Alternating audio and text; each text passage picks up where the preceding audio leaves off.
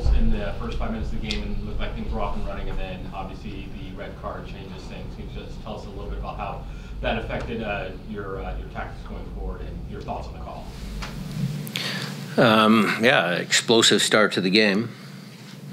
You know, two teams that, you know, wanted to, you know, prove a point. You know, red cards, you know, it obviously impacts games, what you do tactically. Certainly when you go down a goal, what you gain, you know, is, okay, the guy with 11 can, you know, be tactically more creative, which I think what Bob did. But the guy that's coaching with 10 gets that mental bump of, okay, odds are against us, let's kind of circle the wagons and try and, you know, salvage something out of the game.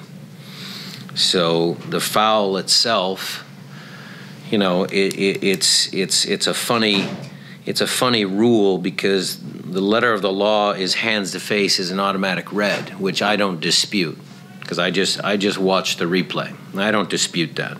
Christian's hand got into Atuesta's face. What I'm disputing, though, is just Christian's intent and the way his hand, you know, got up into his face. So the intent was completely on Atuesta, who was not in the brawl initially, because it was Kay and Christian.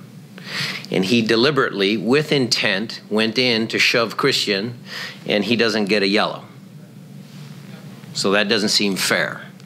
And then when he shoves Christian in the chest, which is not a straight red, Christian becomes unbalanced and his arms go up and his hand hits him in the face. So, you know, again, I always say this, you know, referees have a tough job. And referees are actually human beings with emotions. And they have to make good decisions in critical times under duress. So it's not easy being a referee. But I just think that in those moments, if you ever watch Christian Roldan play, that there is no intent. And somehow that has to factor into it. But like I said, I can live with the call. The thing I don't like to live with, or I won't live with, is Atuesta not getting a yellow, because I think he was the instigator. Andrew? Just real quick, Coach, for everything that happened kind of last week, going on the road at LA, dealing with everything today, does 1 point kind of feel like 3 after just kind of everything that happened, especially in this last night? Well, it's pro sports. There's no moral victories. But this is about as close as it gets. I would say that. You know, what I'm most proud of out of that group is that they all came together. You know, after the tough week, you know, it's their 3rd game in 8 days. You know, some of them are tired, heavy-legged. They actually came together as a group and formed a really strong bond amongst themselves that I know is going to help us down the road. Those types of matches are critical to have. It's critical that your players step up. Look, it's easy when you're 5-0-1. That's easy. Okay, you can play whatever. When the chips are down or you're under some duress and the team makes a performance like that, that makes me proud to be a Sounder. Boss? Yeah, Brian, kind of on the same vein, how important was it for the team in this game, given all its ups and downs, to stay disciplined in all the 3 different units? We were, you know, again, credit to, you know, the assistant coaches. They do a good job. They make sure that every player on the field knows exactly what their job is. You know, the players out there executed what we needed them to do in critical moments. You know, the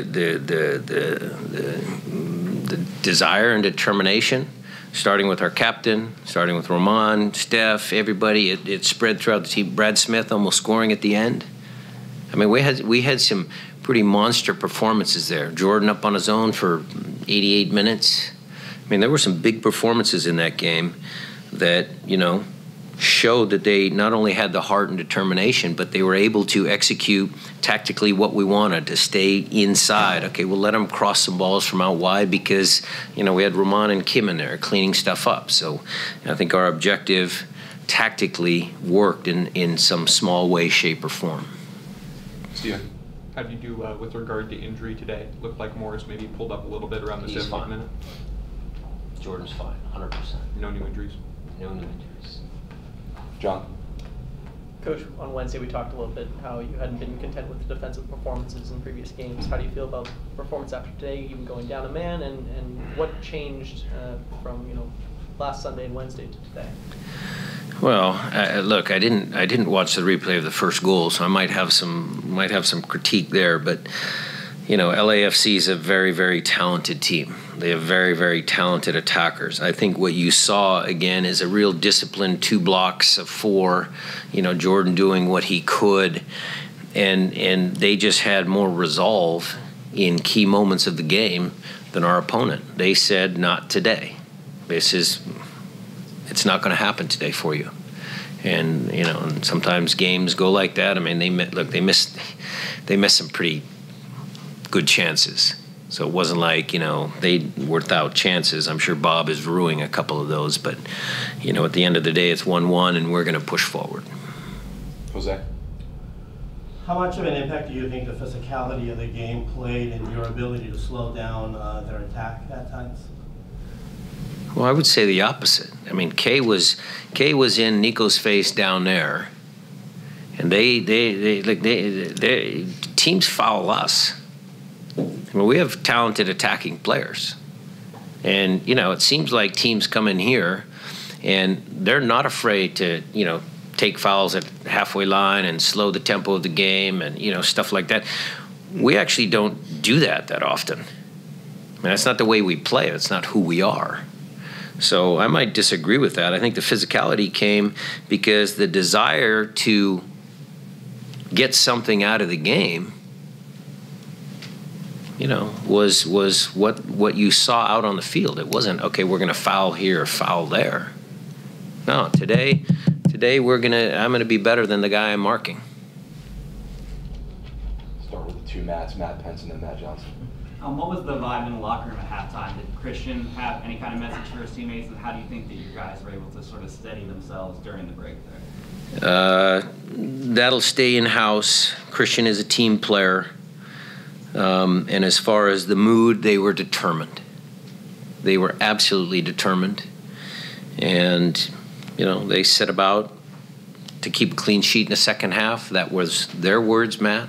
They all said, let's not give up a goal, and they accomplished that. Stretch. Your philosophy of next man up, Delem, your thoughts on Delem's performance as his tackle? Another really good game.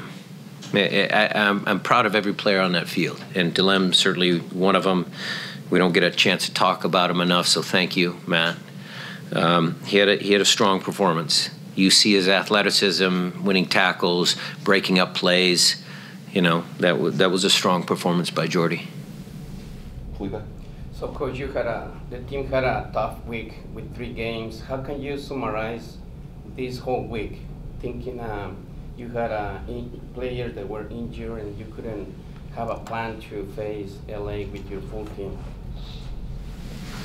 Well, I mean, when we review this week, obviously, away from home, it's hard to win in MLS, right? So you have the game in LA where we didn't have our best performance.